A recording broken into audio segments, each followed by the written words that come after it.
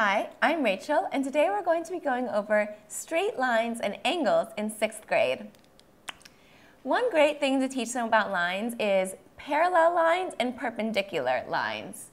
Parallel lines are lines that go on forever and never intersect. They have the same slope if you're looking at graphing. That's a good thing to know if your 6th graders are starting graphing. There's also perpendicular lines, which form a 90-degree angle,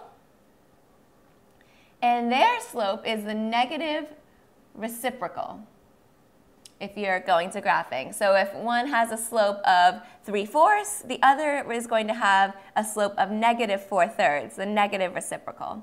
So those are two important things with lines. With angles, we're going to look at 3 different types of angles. One is this angle that you see, a 90-degree angle. We call that a right angle. That's very important for kids to know. The other is a right exclamation point. That's probably the most important angle for them to learn. There's also an acute angle, which is less than 90 degrees.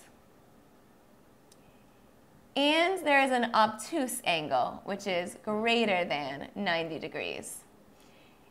A trick that I always think of to remember the difference between acute and obtuse. Acute is really small, right? It's like, oh, cute little angle. It's really tiny, less than 90 degrees. Obtuse is huge. I mean, that sounds like a word that'd be big, right? Obtuse, right? It sounds like something big. That's a big angle. So that's the difference between those 3 angles. And then right, just right on the money, just very even, 90 degrees. Those are the 3 angles that are very important for your kids to learn. I'm Rachel, and thank you for learning with me today.